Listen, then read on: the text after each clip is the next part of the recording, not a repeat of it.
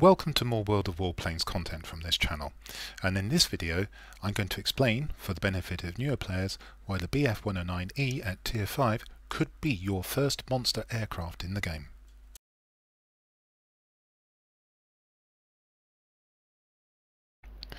Before we do the customary parts of the video, I suppose I better explain why I think the Bf-109E could be your first monster aircraft in World of Warplanes. In which case, why are we looking at the Bf-109B? Well, very quickly, I just want to show you that the manoeuvrability figure on this aircraft is 65, and I've built it in the traditional manner of a high energy fighter. That is, a fighter that depends on its speed, altitude performance to do its work, and it doesn't tend to engage in turn fights except against lumbering heavies, bombers or ground attackers. So I have a polished skin here, and I have an uprated engine. When we come to the Bf-109E, however, you have a choice. You can certainly build it that way, but that's not what I did. And as you can see, if you look at the manoeuvrability figure here, it's an eye-catching 90. Now admittedly, I've put on special equipment to extract the absolute maximum of performance I can out of this aircraft. So in 3 of the slots we have this highlighted equipment, which is special project equipment. A word about that in a moment. And in the 4th slot I have some experimental equipment. Now, I don't know whether you'll be able to obtain special project equipment in the future. It came into the game for a short while. I haven't seen it since experimental equipment, which came afterwards, was introduced, and I have a feeling that you may only be able to get experimental equipment from now on. You'll have to wait and see. Even so, you'll see when we look at some of my other aircraft, it's not the special equipment, the special project equipment and the uprated equipment that significantly make the difference when you come to build this aircraft. It's the choice of equipment. Very briefly, with a manoeuvrability of 90 and an uprated engine in place, this aircraft can almost perform a dual role. It can be a high energy fighter, although not the best, but it can also engage in turn fighting with most things. It will certainly give unspecialized boomerangs a run for the money. Badly flown unspecialized Spitfires will present it no problem as well, and with the armament it will strip them down very quickly if it gets the upper hand in an engagement. This makes it a formidable aircraft. Any aircraft that can perform in more than one role or one method of flying is a dangerous opponent, and that's what I think makes this aircraft potentially, in the right hands, a monster. If we take a quick look at my other Tier 5 Bf-109E3, you'll see that I don't have any special equipment on it. It is all ultimate, and I've still managed to achieve a manoeuvrability of 80. This aircraft, however, won't be quite as effective as the Bf-109E because it doesn't have the armament. Although in one specific situation with this special pilot Hans Weber, if you're in a dive, it will do extra damage. If we go up to Tier 6, we look at the Friedrich, and again I've built it for manoeuvrability. You'll see that there is no special project or experimental equipment there, and it is still an eye-catching 89. However, the guns are beginning to become somewhat average at this tier, so this aircraft cannot be classified as a monster. There is a Tier 7 Bf-109G, which I'm not showing here. It has mixed armament, and I think frankly I can best describe that aircraft as below average, tending towards mediocre, so not for discussion here. Well, I hope that you can see quickly, with those kinds of figures, why the Bf-109E is extremely versatile.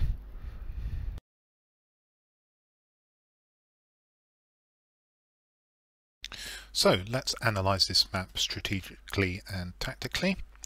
It's laid out in the 5 spots of a die shape, and in the centre we have a command centre, and there are 2 forward airstrips and 2 garrisons making up the 5 sectors of the map. Strategically, the command centre is the most important, of course. Not only does it convey the standard 3 resources every 5 seconds, but it also calls in bomber flights to attack enemy sectors. The forward airstrips convey the same resources and are selectable as spawn points. Where they're situated means that's of limited value, and then the garrisons just convey the 3 resources every 5 seconds. Tactically, the command centre is also important because it's the gateway to all other sectors. And in effect, the team that possesses the command centre for the longest throughout the battle is likely to win it. Looking at the order of battle, We have myself in the BF-109E specialised, a Beaufighter Heavy, a Spitfire 1, a Hurricane 2, a specialised BF-109B and a P-43. Quite a good mix of aircraft. The opposing team has an F-4F, a BF-109E which isn't specialised, a P-38F, a Boomerang. They also have a bomber, the Dornier 17Z. Now it's low tier, but that could be a significant difference, and a BF-110B. No specialised aircraft on the enemy team. However, this feels quite a balanced match and some good matchmaking.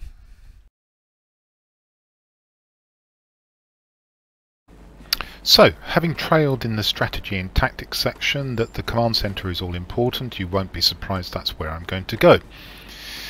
Now, the BF-109E is what I call a high energy fighter, which means it relies on speed, altitude and also good guns. The difference between this and the boom and zoomer is that the BF-109E in most cases is not going to kill aircraft in a single pass, whereas the boom and zoomer in most cases will kill an aircraft in a single pass, and that probably means it's limited to heavies by my definition. Other players see it differently and they would certainly call this a boom and zoomer. Anyway, we're going to dive on an air defence aircraft, do some quite serious damage, although I don't think I'm the one who kills it, and as I swing round I find I'm confronted by the BF-109E on the opposition side, and you can see that I do a lot of damage with my guns to him. I gamble that I can outturn him, I swing back for him and I'm right, and he falls to my guns. And we very nearly got the command centre already. As I swing round I have two aircraft that I put volleys into, although I don't actually kill them. And I can swing back so that I can have another pass at the LB shot. Takes my pilot out, as rear gunners are wont to do. Doesn't really matter at this range. I set him on fire and he's nearly dead. On swinging back I find that he blows up, and that flips the command centre to us. Now I'd quite like my pilot back, and it's important that this sector is retained by my team, so I'm not going anywhere for the moment. And that's when I spot that the PF-38 has flown into the sector. I'm curious to see what kind of a player Old Duke is, so I decide to chase him. And I make a tactical error here. He's heavily damaged, he's flying out of the sector, he's not doing any work. I've no real need to chase him, and it was sheer curiosity as to whether I could keep up with him that made me do it. And pretty much he keeps me at the extreme range of my guns, but as you see, eventually I do manage to get my guns to land and kill him. But that's taken me a long way out of the sector, and I can see a lot of red aircraft flooding into it, so I need to get back there quickly. The consequence of chasing an enemy plane far out of a sector will become apparent in a moment. The enemy has gathered forces to attack the command center. Be cautious. And the enemy are beginning to flip the command centre a lot more quickly than I expected, so I want to get this bomber down as quickly as possible, and now it's on a knife edge.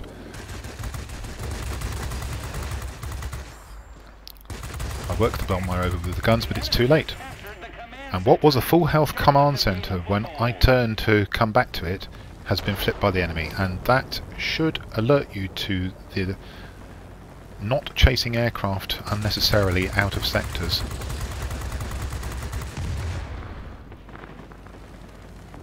Now I've got to do the work all over again and retake the command centre. The I-16L doesn't see me coming, falls to my guns very quickly. Killing enemy ground attacks before they clear a sector when it's unlocked is a good thing. I very nearly fly into the other ground attacker and then very nearly take out the BF-109B as well. That would have been a disaster, and that could have had a material effect on the game, because if I'd crashed into the BF-109B in particular and taken us both out, who knows how long it would have taken us to get the command centre back. Would the enemy have massed here and made it impossible?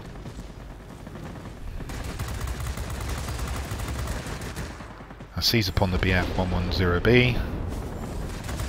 I've got him at a disadvantage and he's an easy kill. And now we need just one more to get the command centre back.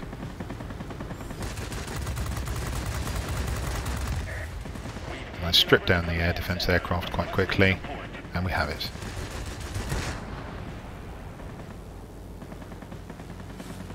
And again, I begin to assess the situation tactically. We're 3 sectors to 2 up, we have the command centre, it's now important to stay here.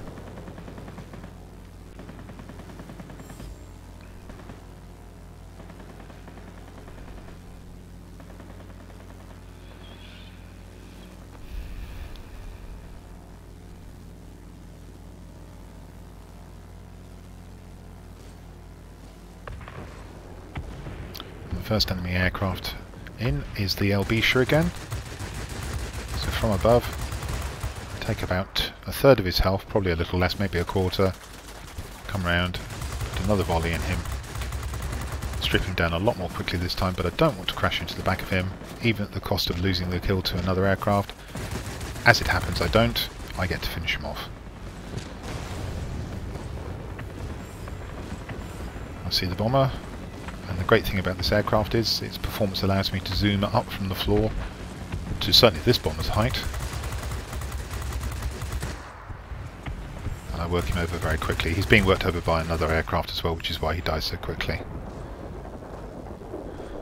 I swing round to confront the next incoming aircraft, which is a multi-role. And that'll be an F4F. I'm quite happy to trade with him initially, and then I avoid the ram, swing round. I'm behind him, and he's an easy kill.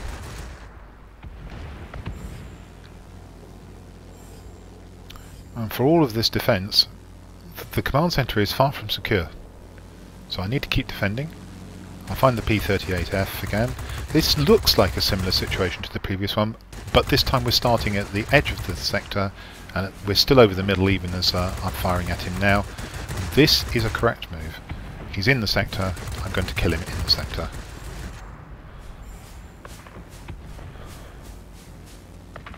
I'm confronted by the BF-110B, so I evade, swing round.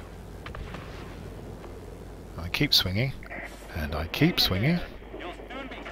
And that was quite a good manoeuvre from the BF-110B. I'm surprised he was able to evade me for as long as he did. However, now I'm behind him. He's an easy kill. And that's the Winged Legend that's gone through. I think the Akamatsu notification went through a bit earlier. We'll set about the AR-2 again. I'm managing the guns a little bit here. Should be easy to finish on the next pass.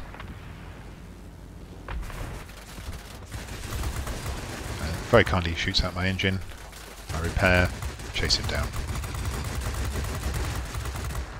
And he's probably out of the sector at this moment. But I can see there are other enemy aircraft that I need to attack, so I'm not going to waste time and let him turn to come back in. And the enemy again has caught the command centre, captured the command centre. And I'm a little bit surprised.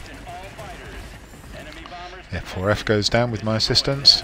I then shoot through the fog at the ground attacker, probably the LB again, set him on fire, come round for another pass.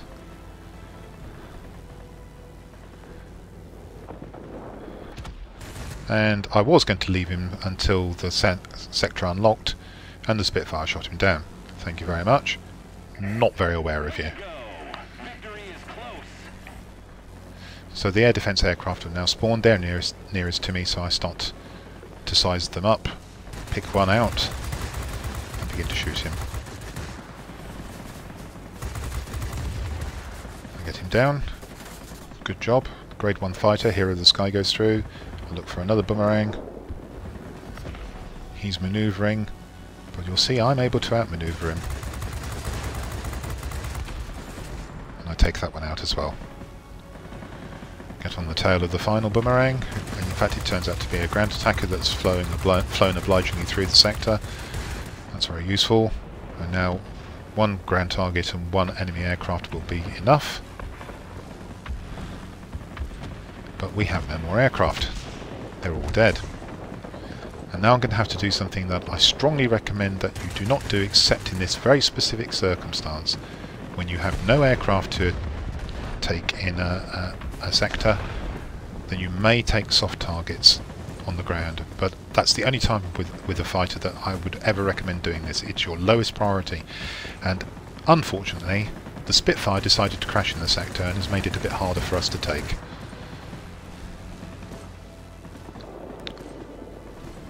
I'll swing round to finish off the ground target, then I'll go looking for another soft ground target. No point in shooting at armoured targets with fighters' guns.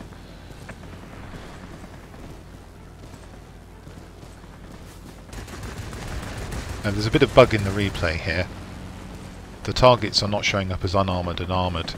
It doesn't matter because I know which ones are and aren't anyway. Fortunately we have aircraft to shoot, but unfortunately the P-43 is then shot down by an air defence aircraft, and again we haven't got this sector. The ace notification goes through, I get rid of the boomerang, I turn around and I look for another air defence aircraft. One swings to engage me, I engage it veers away, and that allows me to get behind it. And with the death of this aircraft we should have the command centre again.